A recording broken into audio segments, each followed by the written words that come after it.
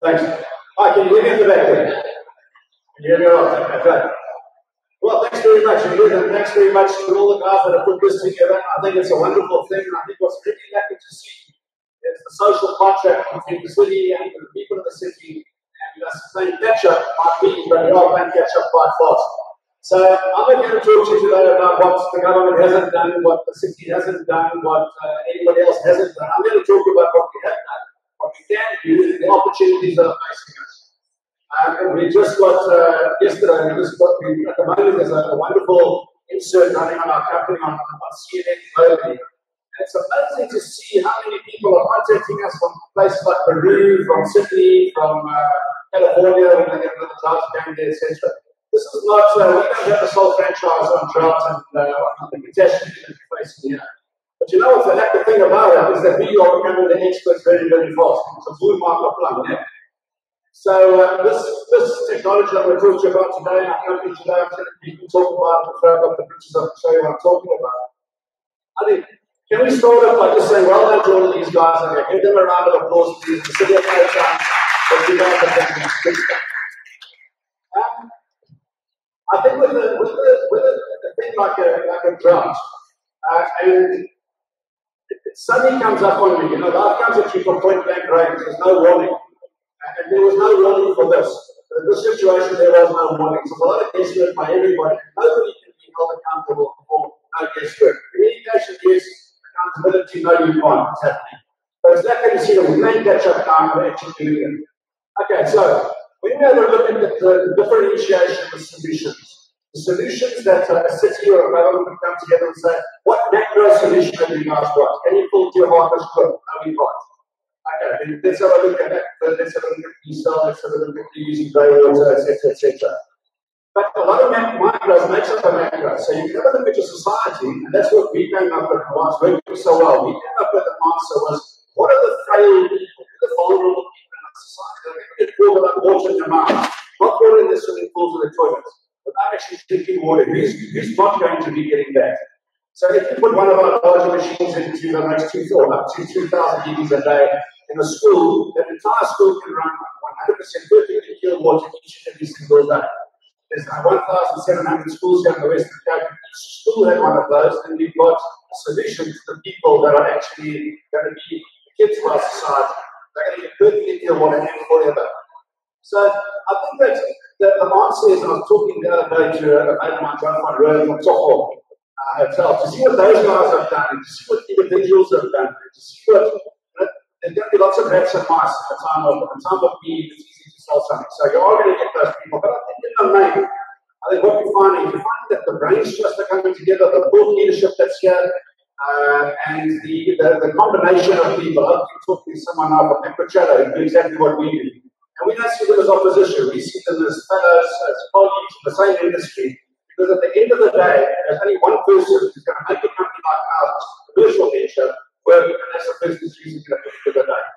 So let me tell you a little bit about our water. Basically, the way that the technology works is that air gets drawn in, there's water in the air. The water gets drawn, the air gets drawn in, it gets cooled down, so condensation takes place.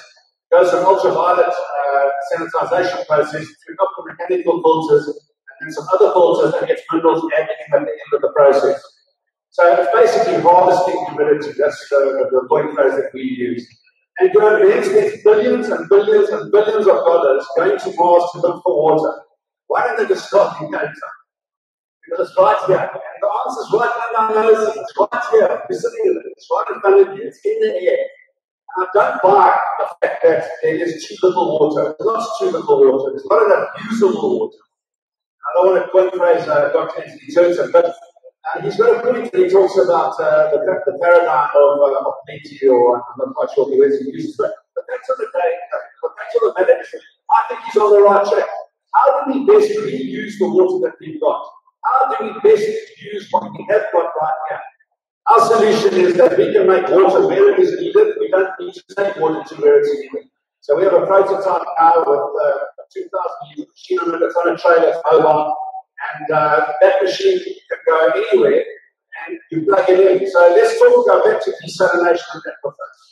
So when the city gets all of those projects done, with all that additional water coming in, how do you get the water to the Bay in Nigeria? How do you get the water to Gordons Bay or to Stellenbosch or to up the West Coast?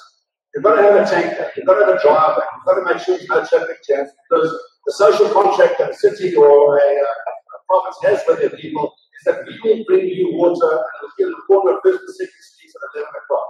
Chances are it's not going to be there at 11 o'clock. And the ramifications of that, I don't want to go into. I know that I read a while ago that when trains are late in Cape Town, sometimes they get burnt. So imagine if the water doesn't get there on time. So we make water where it's needed. We take that trailer, we park it, we've got the diesel generator, we plug it in, and we make water where it's needed, and it continues to make water as and when it's necessary. So those are the sort of things that we're involved in. I must just say that there's no single answer, in my opinion. My opinion is that what's actually happening is that it's a multitude. Somebody will stop me now and ask me about what machine is the answer. It's an and, it's not an or. So you might need a borehole and you might need a little machine like that that's over there that makes 30 liters. By the way, I'm going to give air water up here. These guys, this guy, look at him. Say hello here, Brendan. That's Brendan, okay? He put his life on the line to start the world's first humidity bottling plant. It's right here in Cape Town. So each and every single day, he's spitting out between 1,500 and 3,000 liters of water, bottles of water that are coming and they're going to, and they're starting to go to restaurants, to hotels and the like. The water's never touched the ground. If I said to you that 10 years ago, there's going to be a place in Cape Town in 10 years' time that bottles humidity, it would have pulled me crazy and given me a couple of distance. But it's not just in our business that this is happening. It's in many other businesses. It's amazing what's coming up. The people of Cape Town have done a damn good job, not just in saving water, but also in finding alternative sources of water. And I believe that the collaboration is going to be what's going to make us a success. So from this day forward, I would ask you, please, to not talk about Cape Town as the first city, and I'm going to do the same. And I'm doing an SBC interview this afternoon. I'll start with that. Is that I'm not going to call Cape Town the first city that could run out of water. I'm going to call Cape Town the city of solutions. Let's let us have a social contract with the city of Cape Town. So I'll tell you what, Mr. Politician, Mr. Politician, Mr. Authority, Mr. Authority, what we're going to do is we're going to turn our thinking around. Let's turn our thinking upside down. And it's with gatherings like this that type of stuff starts happening. So that is at Killarney Gardens. That's one of our small machines. And that small machine, by the way, Cape Air Water here, it's valued at 22,000 Rand. There'll be a raffle here. We donated it here today. And there'll be a raffle later on this afternoon. You can get details at the back there. And some lucky person is going to go home with one of those. So that is a 2,000 litre machine. When we talk about 2,000 litres, that's what that machine is capable of making. In Cape Town, you've got a 77% humidity and a 16.2 degrees Celsius average temperature throughout the year. And that's going to give you about 60% of the capacity of that. Depending on your storage, that can become a bottling plant, that can run a whole hospital, that could be a kidney dialysis facility, that could be on wheels, it could be for emergencies, for drought, for famine, for all the rest of it. And I just put a couple of these things together over here. When you go to the gym, you go to the gym today, you might shower at the gym too long, the swimming pools are closed, the saunas are closed, the ski bars are closed, and we came up with this. And this is going very well. We've got a contract in Western Europe, which we're hoping to sign for 400 units like this. It's gymnasiums right throughout. So if you can imagine the corporates where you get those drinking bottles, those big plastic things, about 18, 19 litres, a 5-gallon standard, and you've got to order those things in. You've got to have space to pack them in as a company. You then need to get it from your storage, you need to get it to the actual apparatus that pours that water. You then need to get the empties back, you need to store them, and the process goes on and on. With these machines, you move them in, park it, you switch it on, and that water makes more than one of those each and every single day. So it's an actual convenience from our company point of view. We call ourselves a convenience and a purity model, not a drought model. The fact that it's a drought model means that people are getting measured extremely fast. And what happens when my taps don't work? We've proudly just completed an installation up in Fresno, and there's a house up there a few doors away from the president's new houses, and that is it's off the grid completely with one machine. The mains are off, and all that water is being used there for the showers, for the toilets. Sorry, the toilets are on the grey upgrades. But all of the water for the cooking, the bathing, the showering, etc., comes from that machine that comes from the air. The beauty of it is this, think about this for 1 second, is that for every litre that we drink from the air, so if I take a litre of water from the air right now, it means I haven't taken that water from the tap. It means I've left that water behind from my fellow South African somewhere out there. There's a wonderful, wonderful organisation called Water Shortage South Africa that moves water to people that haven't got water. They're doing a terrific job here in South Africa, and they need our support. And they are ostensibly there to move a bottle of water, but each and every single day, you've got to bring the next bottle of water, you've got to bring the next bottle of water to keep that community going. With our machines, switch them on, and they keep making water where they need it. So that's the gym out there. This is air water, packed air water in Fulani Gardens. That's where the water gets made over there. Look it up on the website, it's capeairwater.co.za. Give them a shout anytime. Take school kids there. Take yourself. They're going to take a family over there. Go and have a look at it. Doing a wonderful, wonderful job. And that's him over there. And he said, please don't call me up with that show on my face. Well, I am. So that's him over there. That's Brendan. He runs it. Him and his team created 6 new jobs. Or another job there. There's 6 new jobs over there. I duplicated that and opening up facility about 4 times the size of that in Helderberg. That'll probably give 50 to 20 people jobs. Those aren't people that we've taken from SA Brewery or from Vodacom or from one of the existing others. It's a brand new category. It's a brand new industry. And they were created. They're getting an enormous amount of publicity, which is fantastic, and it's worldwide. The only thing that really concerns me is why is it all the overseas channels that are coming over here? So we've done Chinese television, BBC, we've done CNN now, Australia, Dateline, they're doing some stuff for us. And the reason that they are out here, they want to learn from us. And if they want to learn from us, this is a massive opportunity. Cape Town could be the biggest manufacturer of these types of machines and exporter. Us or any other country, it doesn't really matter. There's a big enough pie over here. So opportunities where it's at. That's in China, with a couple of big ones. There's a graphic on our website, which is airwater.co.za. It goes through the process on how it works. But I just want to end off by saying, let's make Cape Town a city of solutions. Let's change our paradigm. Let's change our thinking completely. Let's stop criticizing. There's no statue to the critic. And I, together with you, I'm going to do that from now on, because this is collaboration that will get that'll get this healthy going. And we come up with all the solutions that we possibly need. Thanks for your time, I appreciate it.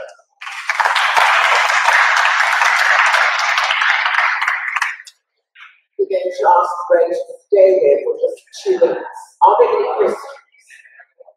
Anybody want to ask a question? Okay.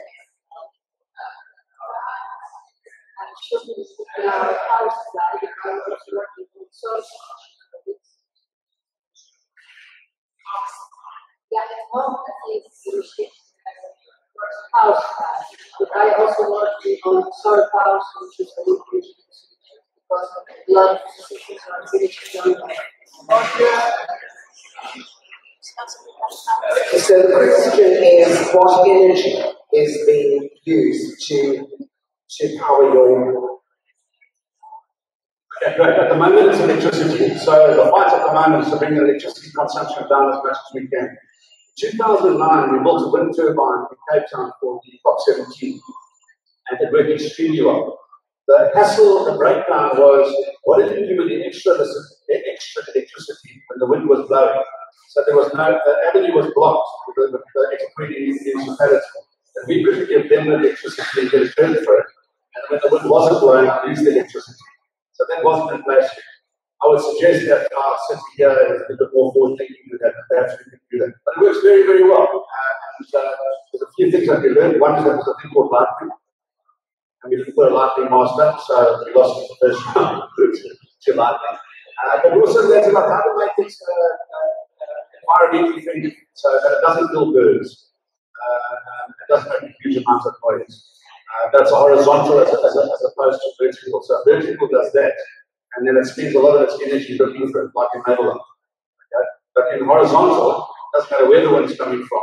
It goes through. We built on a helicopter plane, so it was very, very, very, very successful. We're busy with people that have never now. Yeah. The other thing is why we're talking about the country now is plastic. I hate plastic. It's a dreadful, dreadful thing we have. But around the hotel swimming you can't have glass. At a school, you can't have glass. At a gymnasium, you can't have glass, etc., etc. So what Brendan is doing will be about 3 to 4 months' time. That not one single one of our bottles that comes out here will be a new plastic. It will only come from recycled plastic. And we have a glass solution as well that's on a recycling basis. So we run up there, we're working very, very hard on that. We want this to be the perfect solution. It's not yet, but it's the damn place.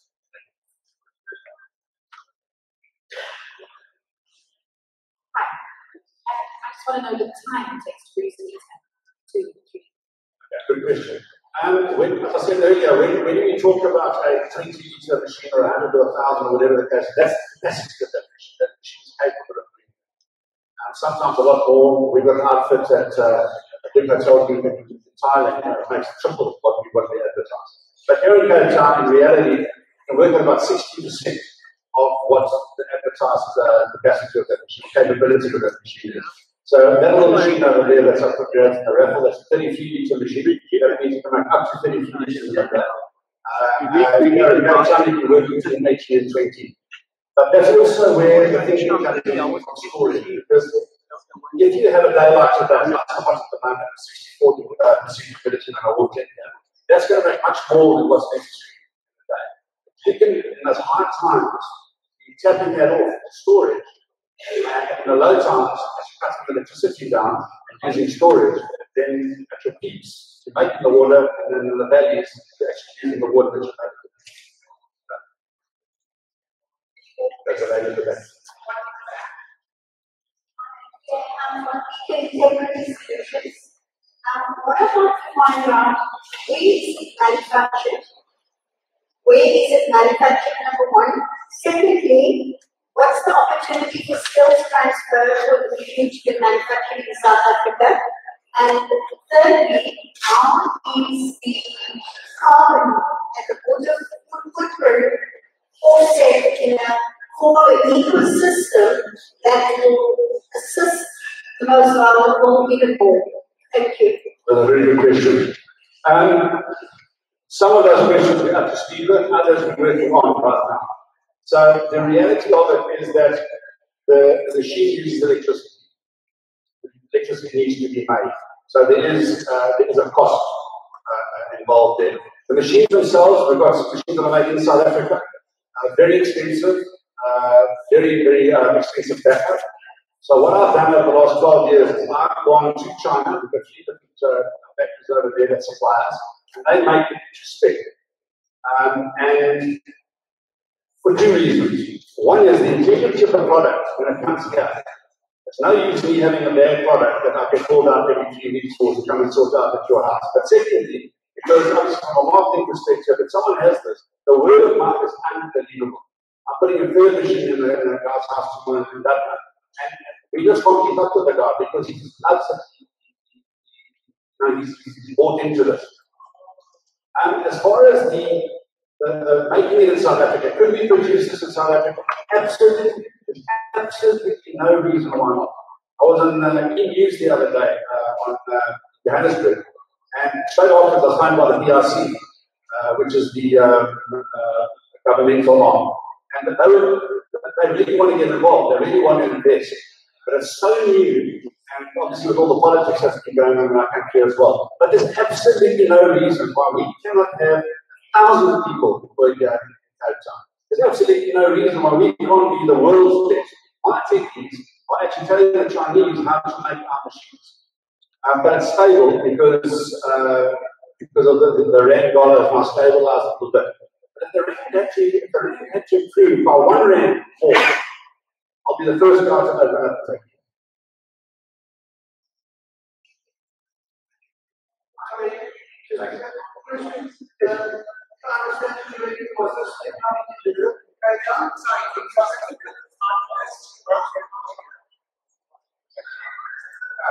So, if I understand correctly, the technology that you call air water will have this data information.